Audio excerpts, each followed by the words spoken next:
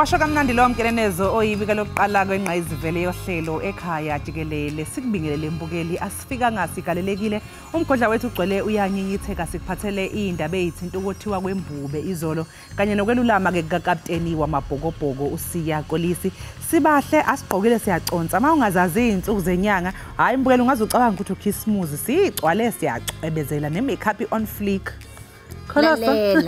Lalela.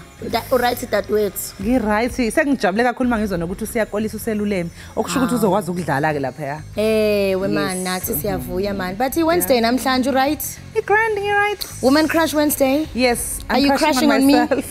Mina? Now crush on yourself. Oh, okay. So umuntu makazibonela ukuphuma kanjani. All right. You Wednesday I'm crushing on myself when ucrusha kubani. Lingatshelo gwethu mbukeli selisazi ukuba jonga sifike sagaleleka singumthombo ophala phambili kwaye ke rhabula ufince kule bhekile yethu itsaleleyo nephuphumayo kaloku kuthiwa evuka mva ikholwazi zagweba ke le intsasa yangolwesithathu YCW siyakuthike siniphakele indaba ezisematheni ezopolitiko ezemidlalo imo yezulu dibala ntoni na mandithi nje thathani ngobozi nezithebe ukuze nibe nakho ukukhongozela konke esiniphathele kona namhlanje indwendwe mazixhoma ibhatyi zinyanyisa umbhinqo zitye zibhukuqe ngoba kusekhaya nalapha dimloke unonkanyezi inkanyezi enomsantsa phakathi kwezinye ndikumadle ngothi mazipha umamshukuma jonga masitsha iqhuma.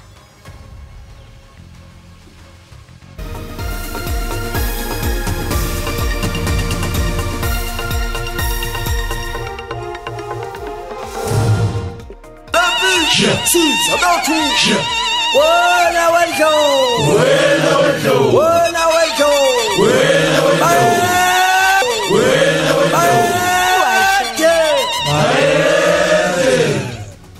Kwehamba phambili namhlanje kuseni imbukeli ubuholi beAfrican National Congress bebuyokotha ingonyama yesizwe samaZulu umisuzulu kaZwelithini kwaZulu Natal izolo. We sit at 11.9 million people unemployed. Iziko lenkcukacha manani Itstats SA lithi intolangqesho kweli yehle kancinane kwikota yesibini yonyaka. Waluleme ngokuphelele ukapteni wamabhokobhoko njengoba iqembu lesizwe lilungiselela umqhudelwano wendebe yomhlaba nje.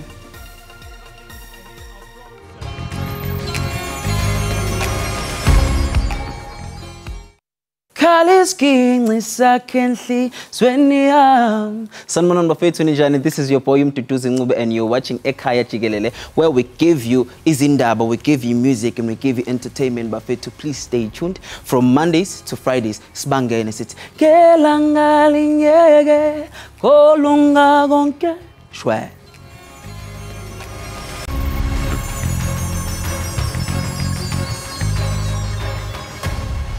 Ubhala phezulu beANC bunikele esigodlweni kwakhangela amankengane kwaNongoma ukuyokotha isilo umisuzulu kaZwelithini okhulumela leli qembu kuzwelonke uMahlengi Bhengu Umutsiri uthi inhloso ukuqinisa ubudlelwane phakathi kahulumeni nobuholi bendabuko. One of the key themes that we have been advancing since we came here and preparing to come here, just as we've done meeting Amakosi in Limpopo, just as we've done meeting Amakosi in and around Kwaduguza early this year, it's a message of social cohesion. You cannot have social cohesion by defining it outside of the institutions of traditional leadership in our society. And so that is really one key message around what are those things that we need to accelerate from the perspective of ISILO as well to fast-track efforts at social cohesion, fast-track rural development and agriculture and all other matters of concern to ISILO Samabandla. Intolangqesho kweli yehle kancinane kwikota yesibini yonyaka. Ngokwestats SA inkcukacha zaseburhulumenteni zibonisa ukuba intswela msebenzi yehla ngomyinge we-0.3% ukuya kwi-32.6%, isehla ke ku-32.9% wekota yokuqala. Intsola msebenzi kuquka nabafuni bomsebenzi abatyhafileyo isemi kumyinge othusayo ku-42.1%. Inani labemi belabaswele umsebenzi kuquka nabo sele beyekile ukukhangela lisondele kwi-12 million. Nto leyo ithetha kuba abantu abadinga umsebenzi kuquka nasele bekhalele limi kwi-42.1%. Nangona kunjalo uqoqosho lweli lukwazile ukudala imisebenzi eyi-154,000 kule kota yesibini. Amacandelo abenegalelo kwezi zithuba zomsebenzi lelokwakha kulandela urhwebo neenkonzo zikarhulumente. Amacandelo adale umsebenzi komyinge ophantsi lelemveliso elezezimali nelezothutho. When we look at the 7.9 million unemployed people who are actively looking for employment, plus the 3.2 million discouraged work seekers, as well as another 800,000 who didn't look for employment for other reasons other than discouragement, we sit at 11.9 million people unemployed. Nangona kukho lomnyinyivana kodwa intswela msebenzi isephezulu ngokodwa koluqoqosho luqhwaleliswa ngucimicimi wombane. Very high unemployment rate, and as you say, almost 8 million people. So obviously this economy is constrained, and this economy is very weak and far weaker than what it should be given that level of unemployment. Umfelandawonye wemanyano zabasebenzi isaftu uthi lo mnyinyivana akusiyonto engaqhwatyelwa izandla. There is absolutely nothing to write home about a 0.3%. The only encouraging sign is that it is something that seems to be a trend, even if it is a 0.2, 0.3. It's a trend that is promising.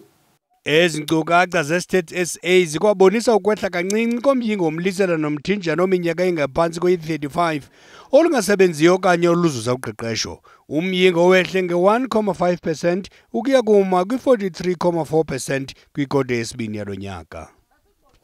Kungase kubheduke izifo ezibangelwa ukwentuleka kwenhlanzeko enyakatho yePitoli ngenxa yokunganakekelwa kwendawo okugcinwa kuyona imfucuza njengoba kuqhubeka isiteleka sezisebenzi zomkhandlo waseTshwane. Kubhikisha ke izisebenzi engaphansi kwenyunyana isamu engenelisekile ngamaholo ngeshwa ke mbukeli imeya kulomkhandlu imile kwelokuthi lo masipala awunayo imali yanele ukuhlangabezana nezimfuno zezisebenzi. Iziphumo zoqhankqalazo oluqhubeka eTshwane ukuqokelelwa kwenkunkuma kuchaphazeleke kanobomi bephelelwe ngamathemba abahlali kunyanzeleke baxoze mphini wumbi. I feel bad about this because it's danger to other people. You see, in front of other people's yard there is a lot of bottles and there is a lot of dirty things. I've lived here for 20 years in this area. I've never seen anything like this. It's absolutely disgusting. And at the moment there's a law in the country that you're not supposed to have any fires until the end of this month. There's supposed to be nothing burning. Bonganyelwe luloyiko abahlali bekwacinga nokuchaphazeleka kwendawo zabo zokuhlala nanjengoko sele kulahlwa kufuphi nazo noko kungakhokelela kwiingozi zemililo. We don't know how City of Tshwane is taking it because it's been a long time. Kodwa okona kusemngciphekweni omkhulu bubomi babasebenzi. So at the weekend we had an horrific incident where a member of the water team was attacked by a group of people who had earlier warned him and his team not to work. He ignored that warning. They then followed him home, shot him, took his car and left him for dead. Thank God he is alive. I visited him in hospital yesterday and he confirmed to me that the same people who threatened him not to work in fact attacked him. Waste collection is a major issue during this unprotected strike. It's important for communities to know that is not because of some unique service failure. It is an unprotected strike by SAMU affecting services across the city. Nanjengoko iTshwane ikhangela izisombululo zoluqhankqalazo amalungu eSAMU awahlehli kwaphela ukanti nosodolophu kwelinye icala umile kwelokuba ayizunyuswa imivuzo kulonyaka kuba isixeko asinamali. Baqhube uqhankqalaza abafundi kwidyunivesithi ezimbini zaseMpuma Koloni beqhankqalazela malunga neentlawulo zababoneleli inkonzo iTenetech neNoracco. Indlela ingena eMthatha iNelson Mandela Drive ibivalwe ngqi ngabafundi abafuna elizikomfundo limamele izikhalazo zabo. Izikhalazo zabo ziquka inkonzo ntlawulo iTnet. Ukanti abafunda kwizikomfundo iNelson Mandela eGqeberha bebekhalazela nabo inkonzo ntlawulo iNorocco nesetyenziswa nguNSFAS ukubhatala abafundi. Tata i-VAT, of which we are rejecting it. We didn't mind or being received imali from the side of Intel because Intel charged nothing. A bundle fee means that when the money enters your account, that 20 rand is automatically deducted. We don't know where it goes. So also when you have to transact, they take around about 30 rands. Abafundi eMthatha bathi bazokuqhubekeka noku lide elizikomfundo lize nezisombululo. If i-management ayikho kwiposition yobana imamele izidingo zabafundi eyona nto ifunwayo ngoku na impendulo kuphela. La maziko mfundo athi azokusebenzisana noNSFAS ukuzama ukulungisa lo mba. Ukuqondisisa kanye into yokubana izikhalazo zithini and kungenziwa njani through ingxoxo phakathi kwethu neNSFAS. Ukhona umuntu otaskiweyo kwaNSFAS into yobana ancedisane nathi sikwazi uxazulula ezingxaki sidibana nazo ngemali. Ekuqaleni kwenyanga aliqela amaziko mfundo ephakamileyo athe abonakaliswa ukungoneliseki zinkonzo ezintsha ezisetyenziswa nguNSFAS ukuhlawula abafundi. Ndingulwandile Mbulali eMthatha. Ungqongqoshe wezamanzi nenhlanzeko uSenzo Mchunu uhambele isikhungo sokuhlanza amanzi esidle igidi ngama-27 zamarandi esifundeni iKuga e-Eastern Cape okuhlasele kuso isomiso. Umnyango kaMchunu ukhiphe isabelo mali seyigidi ngama-57 zamarandi ukuze kuxazululeke lengqinamba zamanzi kule ndawo. Intatheli yezindaba ze-SABC ezinze esifundazweni uAndanqonji isihlanganisele lo mbiko.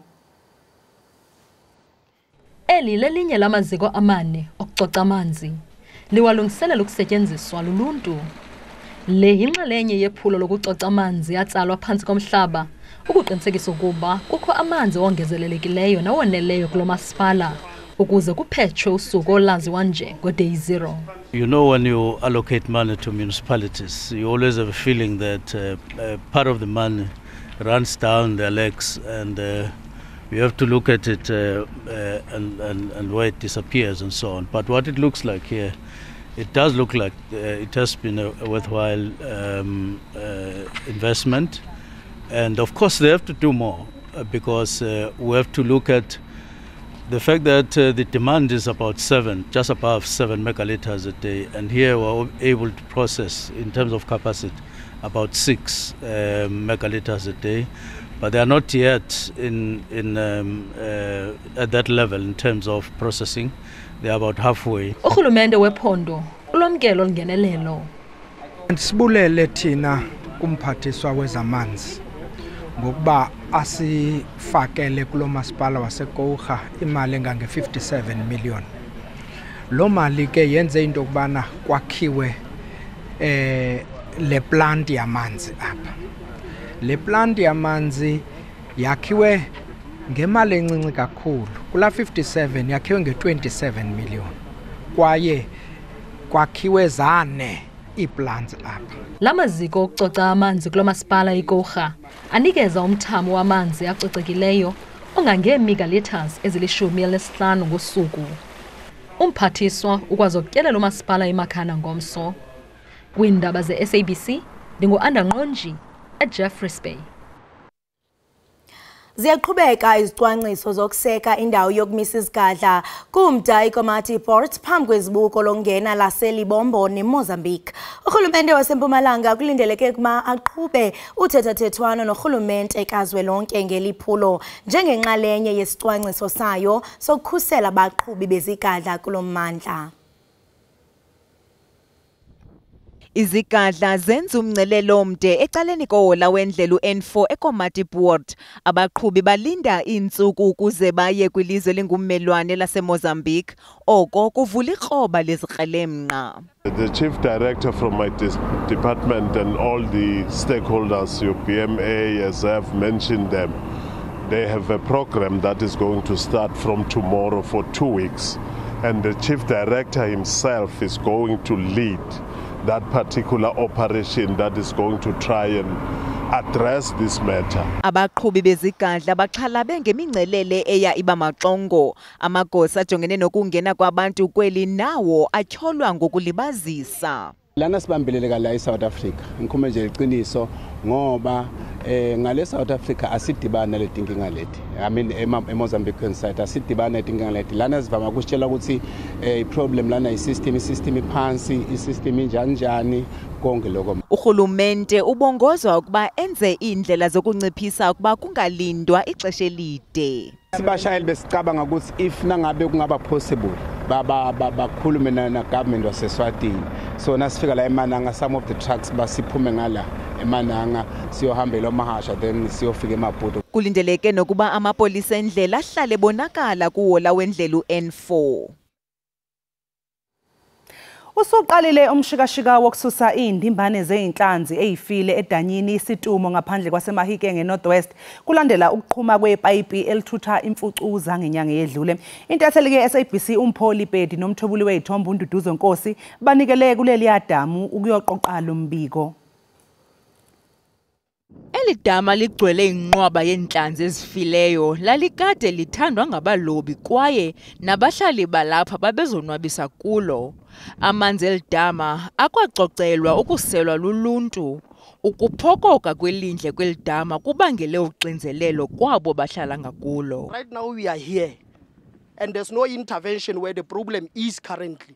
What is the intervention that is being intervened in those villages? There's no intervention, Majuma. Umasipala wasengaka Mudiri Mulema unqwalile ukuba ngabo unobangela wale ngxubakaxaka yenzeka kweli dama. One of our main pipelines, which is a sewer pipeline, burst. Now reality is that that pipeline is an asbestos pipe. It is 56 years old.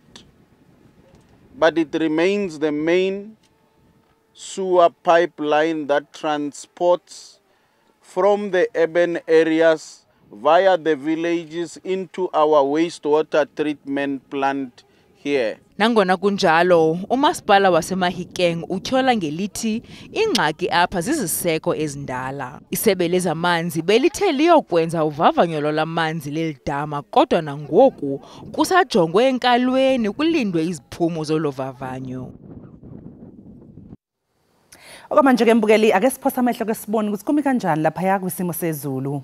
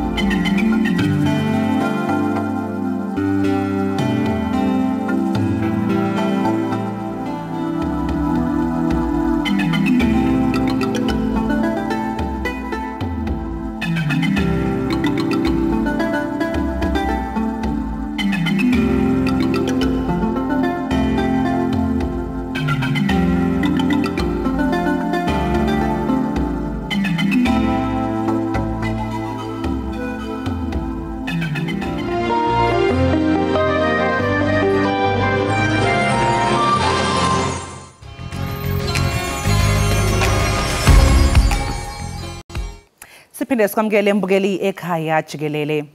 Amaqembu aphikisayo azoba nomhlangano kuleli sonto ukungena esivumelwaneni sokusebenza ngokubambisana ngaphambi kokhetho likazwelonke kunyaka u2024.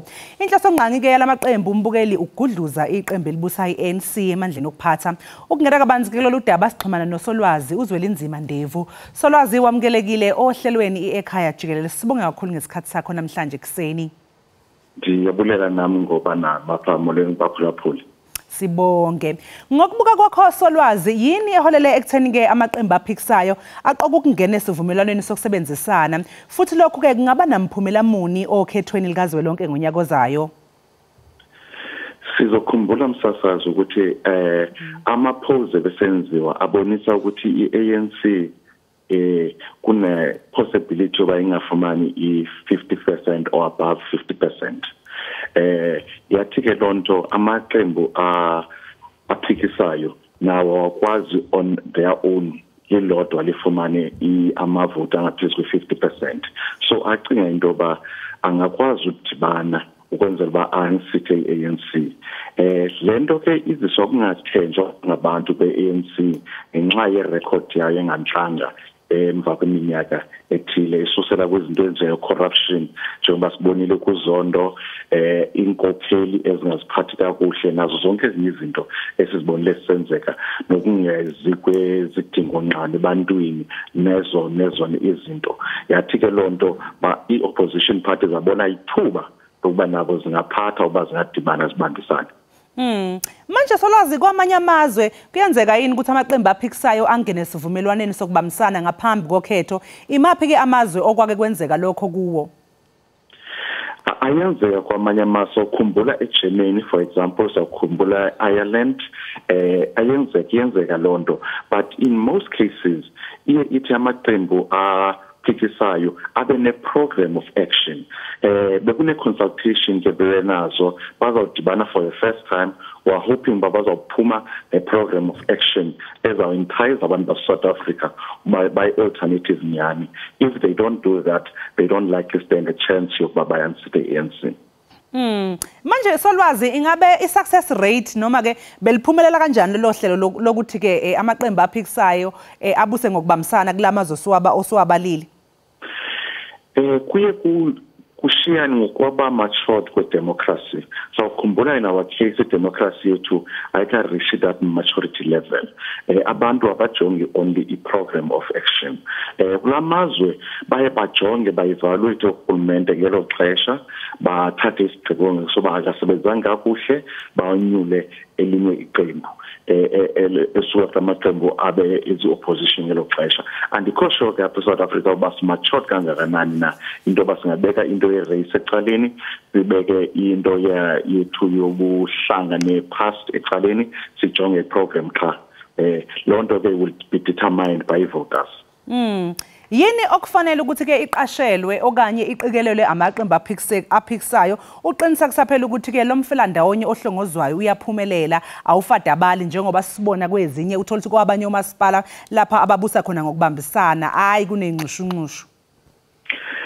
Kuzofanele bavumelane zisuka kwangoku about abantu abazawukhokhela lo olubambiswano bazamulenza into yokuqala. Into yesibini bavumelane ngento ba kule minyaka emihlanu bawube bephethe wabazawuphatha zintoni abazawuzenza ukwenzela uba bangohlukani lanto sithi principled agreement abazaba nazo izigqibo abazazithatha in principle babazawuthini kwenzela singaboni izinto sizibona komasipala apho i-negotiations ziba okanye isivumelwano siba only about uba ngubani ozawuphatha but not i-program of actions.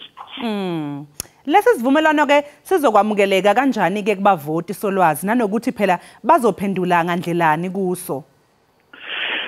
Into yokuqala abavoti abazazibuza yona kubani ozawukhokhela isivumelwano, ubani ozaba yi-leader, yiphi i-political party ezaba yi-leader. Sibonile kwezinyanga ezigqithileyo uba iipati ezincinci bawujonga kuma-City of Johannesburg njalo njalo ziba zizo ezikhokhelayo eziphethe kodwa zingena-program ncam zingabeki ii-candidates ezi-strong. So abavoti bazawubuza loo nto. Into yesibini abavoti bazawubuza uba xa izinto zingahambi kakuhle ubani ozawuphendula, ubani yeyiphi i-political party ezawukhokhela okanye ezawuthatha uxanduva loba iphinde bavote ithi siphazami lapha okanye asideliverishanga because of ezizathu lezo zinto bazazibuza abavoti. Iziphi ingcinamba amaqembu aphikisayo ke ahlangabezana nazo Solwazi uma ngabe sekubanjwe lezi ingxoxo zokubusa ngokubambisana? Into yokuqala is abahlangabezana nayo into ba bonke bane policies ne manifestos ezahlukeneyo kufanele badibane kubekho lanto bazithiwa compromise into yokuqala abadibana nayo ezababunzima. Eyesibini ukonyula umuntu okanye abantu abazawulida le pack abazawuba siface yale pack okanye bobuso bale face ebantwini abazoba ne credibility lanto bahlonitshwe ngabantu baziwo bane track record okwenza izinto kakuhle. Uma bazenza ngezo zinto bazaba nengxaki okanye bakhethe umuntu onechaphazi.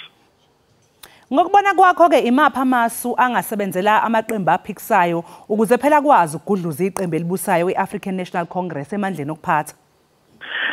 Into yokuqala efuneka bayenze ukukhombisa into yokuba bazawuba i-pack ene-credibility bazaba ngulubumbano olujongelele ukuzisa inkonzo ebantwini and service delivery ebantwini.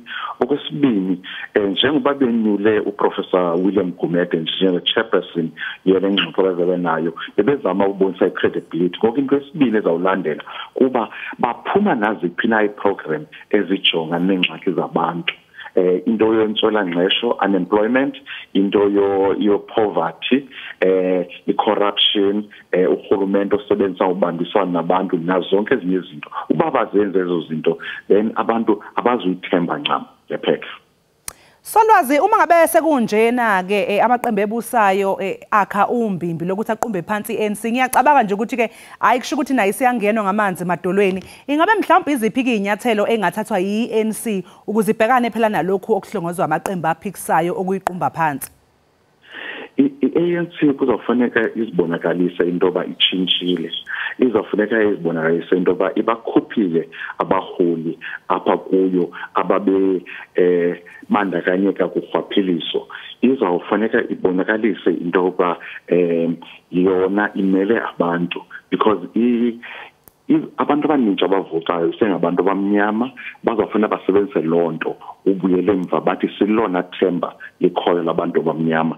Okwesibini ANC funeka ize neprogram ethi usuka apha yaphambili sawenza njani basiziphindi eza mistake senze ngaphambili ukuya phambili into izezo nto funa bazenze bakhombise ke nobumbano lanto sithi unity. Uba benze ezo zinto banalo ithuba lokuba baphinde babuyele eRhulumenteni emva konyulo kunezayo. Manje Solwazi kulamaqembu aphikisayo imaphi mhlawumbe ke amaqembu esingabone sebenzisana ndawonye noma amaqembu aneyinqubomgomo mhlawumbe ezicishe ifane noma avumelanayo ngokwembono? Siyayazi uba apha kule pack kuthethwa ngayo kunamaqembu ayi-7 andiwazi bakhona amanye azawuphinda angene na. Sokhumbula uba kune Democratic Alliance kube ne-IFP kube ne-Freedom Farm Plus kube ne-Action SA kube ne-United Independent Movement kube ne-Sanko intsha kube nenye ipati nje nayo entsha. Andiwazi ke ipati ezifana no-UPM ipati ezifana no-COPE o-PAC nanjalo njalo bazawujoyina na yona kule pack emveni kwezingxoxo bazaba nazo namhlanje nangomso. Kodwa uba zijoyinanga amfili bamathuba uba le pack ikhuphe i-ANC esihlalweni.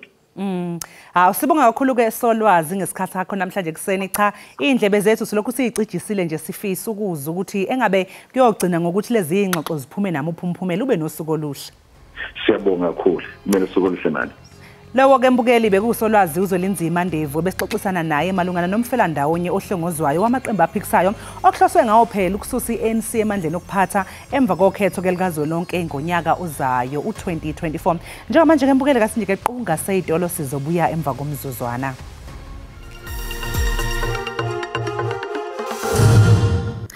Enkosi ngokuhlala nathi nisasibukele kaloku apha ekhaya Jikelele. Xa singena kwezemidlalo, uCaptain weSpringboks uSiya Kolisi uphile ngokupheleleyo kumenzekalo nobuzaza wedolo kanye ngexesha afuneka ngalo. Uza kubeke ekhokela iqela lesizwe kumdlalo wokuzifuthumeza neWales kwibala iPrincipality eCardiff ngomgqibelo. uKolisi ukhokhela iqela eliluqilima. Uzawukhokana noPeter Steph Dutoy noJasper Vesa. Esisithathu sagqibela ukudlala kunye ngethuba bedlala neIreland ngoNovemba nyakenye. Umqeqeshi wamabhokobhoko uJack Iindaba ukholelwa ukuba ukubuya kukaKolisi kuvuselele abadlali. He's our captain and over the last 6 years that we've been involved with the team. So yeah, it's always nice to get a guy back with experience and the leader, and he always brings a lack of vibe. Uninapha kubethelele kuba abaxhamazelanga bakhawuleza bambuyisa uKolisi. If Sia wasn't ready and fit this game, we would have played him the next game, you know. So for us, was it important? Yes, obviously, the more games we have before the start of the World Cup to give them exposure and to give them game minutes, the better, I would think. Abadlali bathi nene bachulumancile bekhuthazeka kukubuya kukaKolisi kwiqela lesizwe. It's always nice to have Sia back. I worked with Sia at the Sharks. He's just a good leader, good player. Motivates us well. Amabhokobhoko alindele idabi elinzima ebaleni neWales nanjengoko bekwiphulo lokulungela isiqalo sendebe yehlabathi. Umqeqeshi uxelinisile kuba ukubuya kukaKolisi kusingethwe kwaqinisekiswa ligqiza lengcaphephe zogqirha. Kunjalo bebengena kuphelela ngaphandle kwakhe kwindebe yehlabathi. Mbukeli njengamanje asiphinde sithi iqunga seyidolo sizobuya khona manje.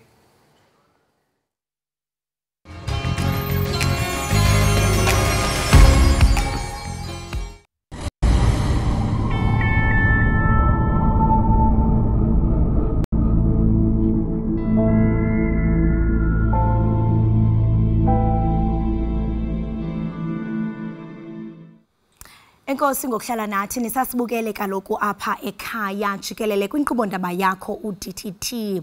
Leveki ke iphawula isikhumbuzo seminyaka elishumi yenyikitya yaseMarikana akuke kwachazwa njengezinye iziganeko ezimanyumnyezi ezakha zenzeka kweli lizwe. Abasebenzi bomgodi kule ndawo baqhankqalaza bekhalela ukonyuswa kwemivuzo yama-12,000 erandi. Imeko ke iye yaqatsela phakathi kwabo nemikhosi yamapolisa kweli lizwe, nto leyo eyakhokela ekugxothweni kwabasebenzi abangamashumi amathathu. Ukufumana banzi ke ngesisiganeko siye sakrweca umhlalutyi wezopolitiko uNjingalwazi Ntsikelelo Breakfast. Njingalwazi masikubulise sikwamkele enkqubeni yethu ekhaya Jikelele. Izibusele kwemsasazi nabaphulaphuli. Sibambe ngazibini. Sele kuyiminyaka engaphaya kwelishumi sukela oko kwaqhambuka umlo phakathi kwabasebenzi baseMarikana namapolisa akweli lizwe, nto leyo eyadala ukuba uninzi lwabantu lahlekelwe ngamalungu osapho nezihlobo. Ungathi mnumzana ukuzawuthi gangoku kukhona into ebambekayo esingathi nanku urhulumente uthe wayenza? Lo mcimbi waseMarikana ngumcimbi obuhlungu ngoba kuqala ubonakalisa uba ngaba idemokhrasi yethu sozikwazi uqina uba ngaba kukho ungalingani kwabantu kanye kukho intlupheko kanye kukho indlala, ngoba la ndawo yaseMarikana indawo I think ise northwest, xa ujonga yona which ubona indawo enamabobosi enabantu abahluphekileyo.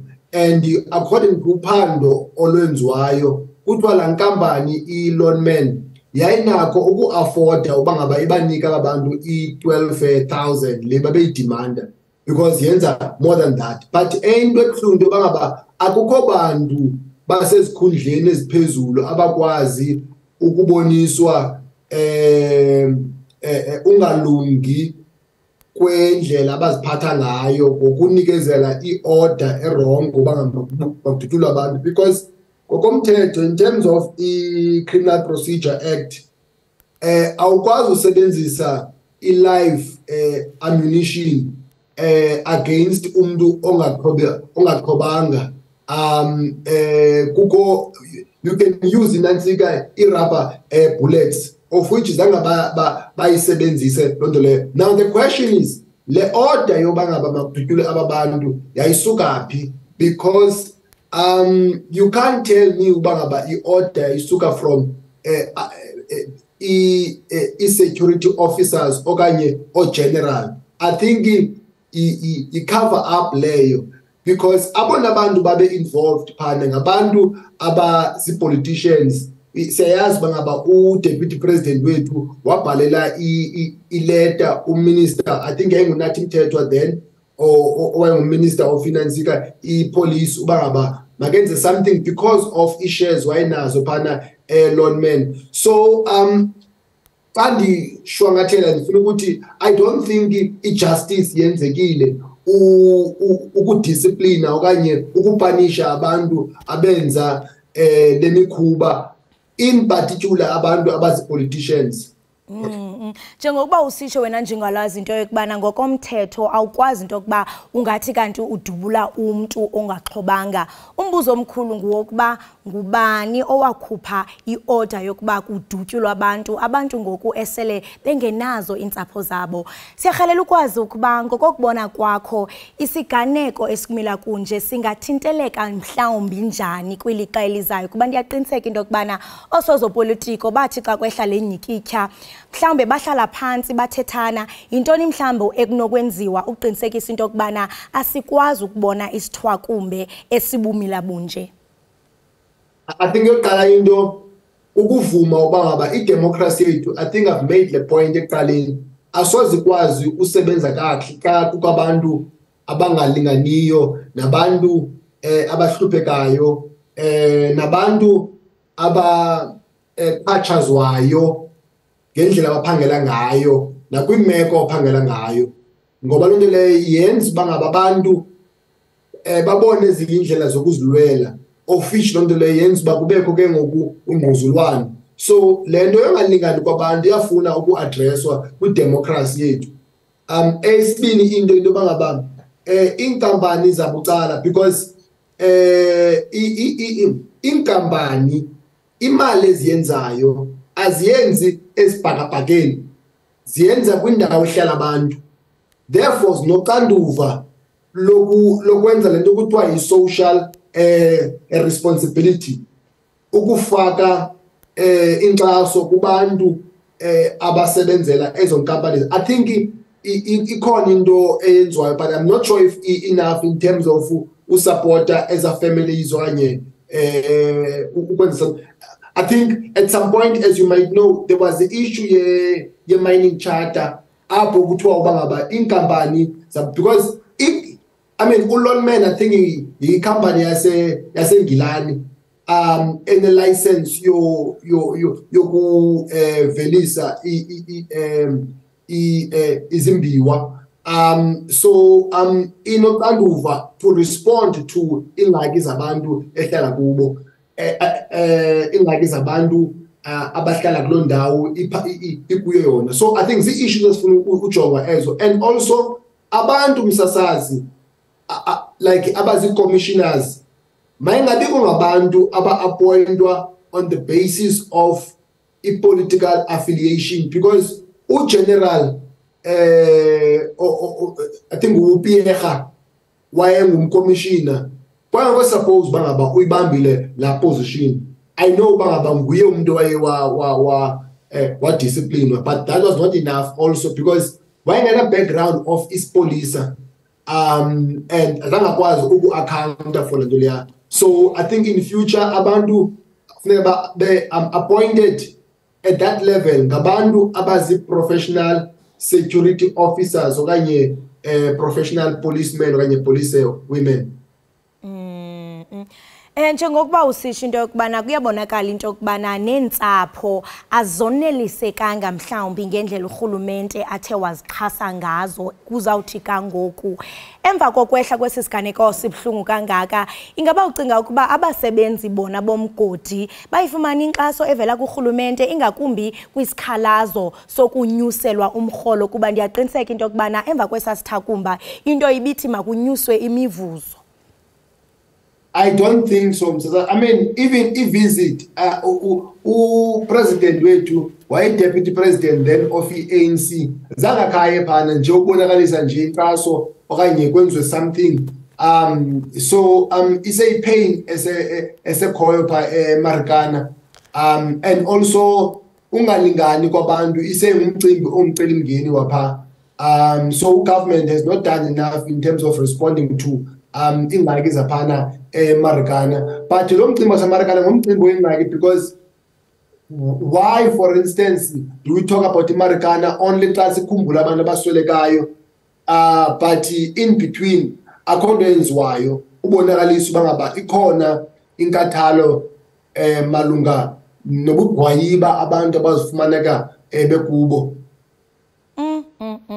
Siyazi ukuba esisiganeko sashiya ilizwe lonke lidakumbile xa sicinga nge-16 ka-August ngonyaka ka-2012 sivele nje siphathwe ngamaxhala. Siyaqonda into yokubana ngoku siphawula le 11 years emva kwesithwakumbe akhona mhlawumbe ikhona imibutho engenzi izuzo karhulumente ethe yandwendwela ebutsheni bale veki inikezela ngeepasela zokutya kwii-families nakumaxhoba. Ingaba mhlawumbe amaqela ezopolitiko angabonakala wona evela kwindawo yexhwayelo? Obviously, because the EFF yasekelwa kula ndawo kanye yasekelwa ngenxa yesasiganeko, so iba yindawo ethanda ukuya kuyo lwa. But at the same time, I mean, of course, khona nezinye ipolitical party, I just hope that abantu abayisebenzisi le ndawo yaseMarikana for ukuskora i-goals zopolitiko, but yinto abantu abayenza genuinely uresponda to imeko yokugwayiba yabantu baseMarikana, so that igazi elaphalala libonakala bazange liphalale nje, because yayibuhlungu le nto bangaba abantu abangakaya baswekela hlobo, but it's quite sad, yeah, into enzekayo pha. Jingalanga breakfast masibambe ngazibini ngexesha lakho. Enkosi khulumsazi.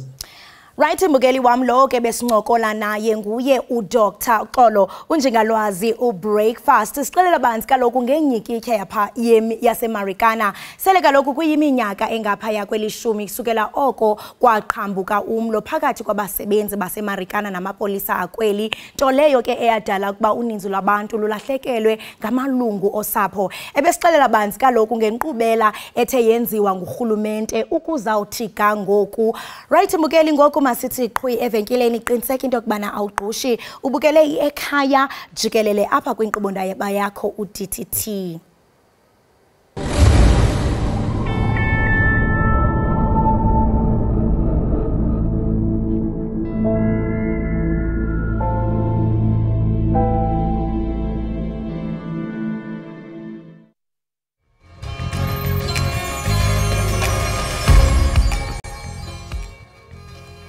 Siphinde ke sinamkele babukeli lapha ekhaya Jikelele usahlezi nathi intokazi zasekhaya.